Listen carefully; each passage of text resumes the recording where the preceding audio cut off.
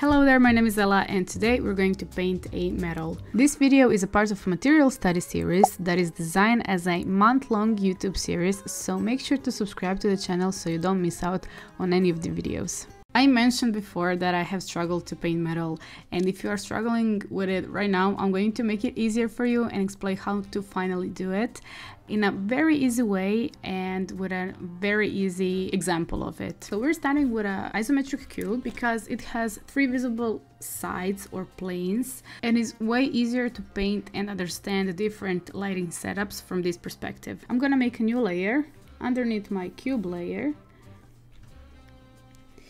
I'm gonna lower the opacity of my cube layer. I'm gonna use a lasso tool and place base color.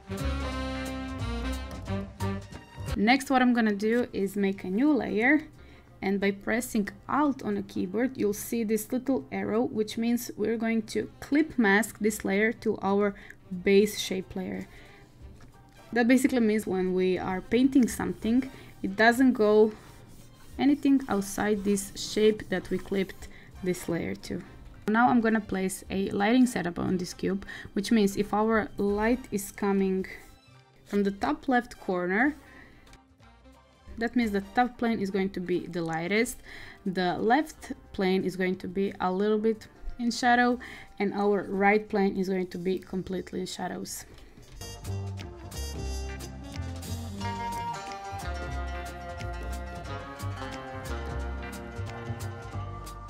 I separated every plane on its own layer, so it's easier to paint later on. First, we need to have in mind that metal is a very reflective object, which means it reflects its surroundings, and when we say that something looks metallic, we usually refer to something looking shiny and reflective. So to make something look metallic, luster is a key factor when painting this material, and luster is basically a reflective shine. Before we go into all the details and texture, I want to make a little bit more organic look out of this cube. So how I'm gonna do that is to basically add the mask to my base shape. So go back to base shape layer and click mask. Okay, make sure to stay on this white part and not on the layer. So click the mask. And now when we use our brush and color black, we can basically make different shapes out of this cube, and which actually means we erase parts that we think it's needed, or if we use white color, we can bring back those parts. So this tool is very useful when you want to play with your shape, but you don't want to actually erase it. I always use mask and play with this tool because if I need to fix my shapes later on, I can always go back to my main layer and fix it.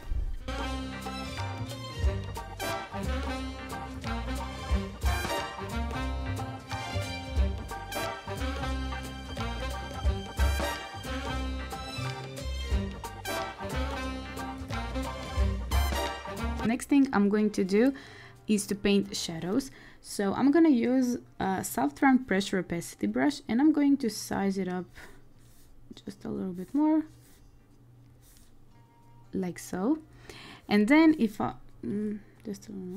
like so, and then if I want to make shadows on my middle tone right here, I'm going to color pick this darker value I have, and that will be my shadow for this tone. If I want to make shadows on my lightest plane, I'm going to color pick this middle tone, and that will be my shadow for this value. And if I want to make shadows on my darkest plane, I'm going to color pick my darker value I have prepared here. Now I'm going to start with my middle tone right here, and then I'm going to click on that layer. And then I'm going to click this little icon, which basically means pixel lock. You'll see this little lock on this layer. This actually behaves the same as clipped mask, but in this case we don't have a extra layer. So basically we're only painting inside this layer.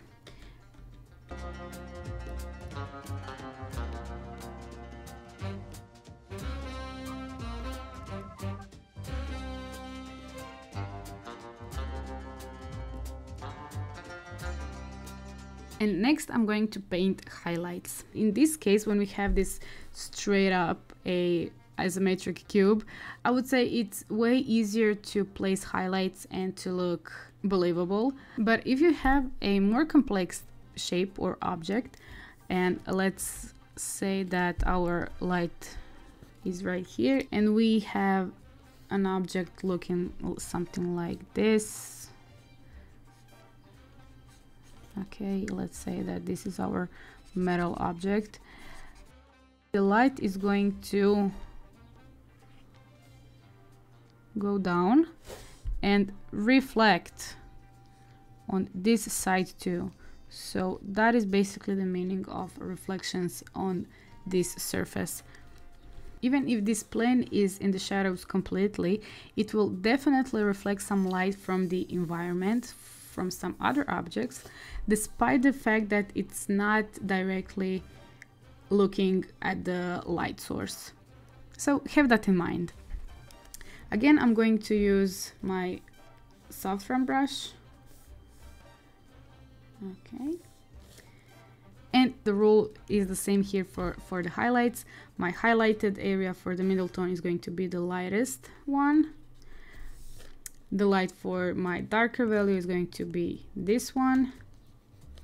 And highlight for my lightest plane is going to be basically the lightest value I have prepared up here.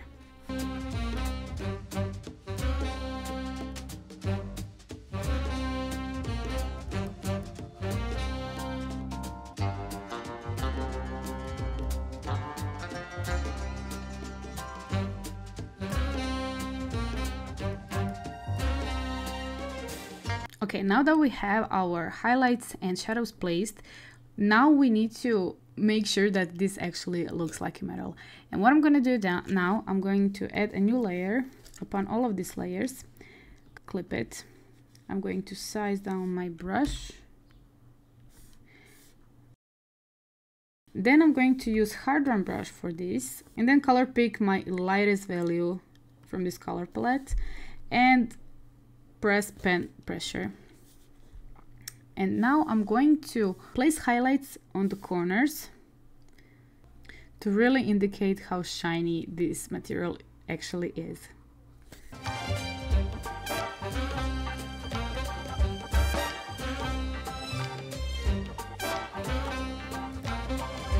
So as we said, metal is a very reflective material, which means it will reflect everything that is in its surroundings. So in this case, I like to use a texture brush. Feel free to use any kind of texture brush that suits you and you love to use. And on a new layer, don't forget to clip it. I'm going to color pick my background color and slightly start to edit on my shape. And now we can go back and play with the opacity. So I'm just gonna lower the opacity to 70%.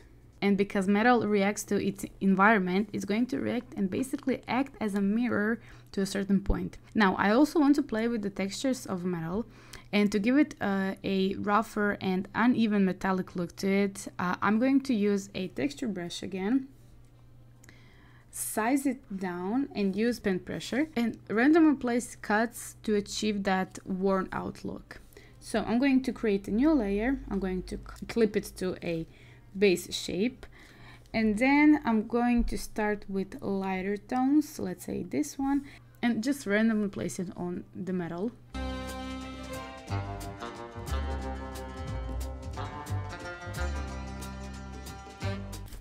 To add a little bit more personality to our metal, let's also add some rust. This metal is pretty old and used, so it has its scars. Create a new layer, clip it, you know the drill. Use that texture brush that you like, and with big strokes, like bigger strokes, let's say like something like this, add rust. And I'm going to go down to like red and orange red color, something like this. Let's try this one. And add some rust. So at this point, experiment with the opacity or erase some parts if it's too much, or you can simply play with these blending modes. And I'm going to try with multiply or maybe overlay. Overlay looks okay, but maybe I'm going with I'm gonna go with I'm gonna go with overlay, and then maybe a more darker color.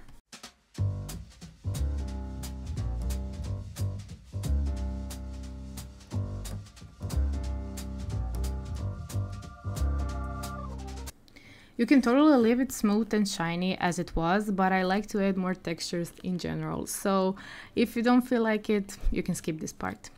Okay, now I want to go back to my main layers where we have light, middle, and dark tones. And I want to go on my light layer. Again, use this soft round brush, color pick my lightest value, and just a little bit add a little bit more like reflection to it.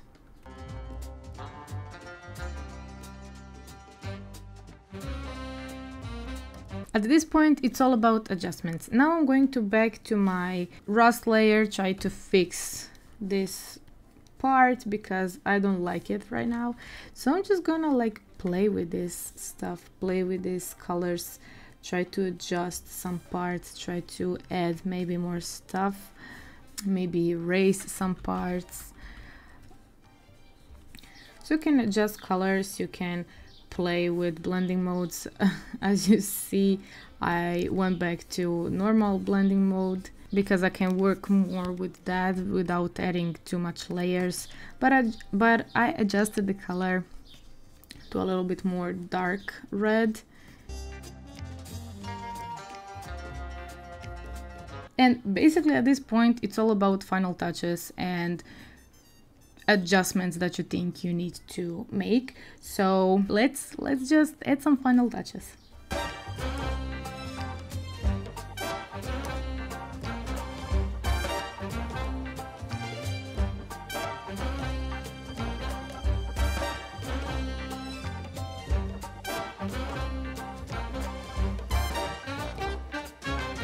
And that's it. Now you know how to paint metal. If you found any value in this video, please make sure to subscribe and like this video. It really supports me and my channel. Make sure to check out my Ko-fi page for some free downloadables, as well as my full updates on the whole studies. Everything will be linked down below. Stay awesome, guys, and keep creating. Bye!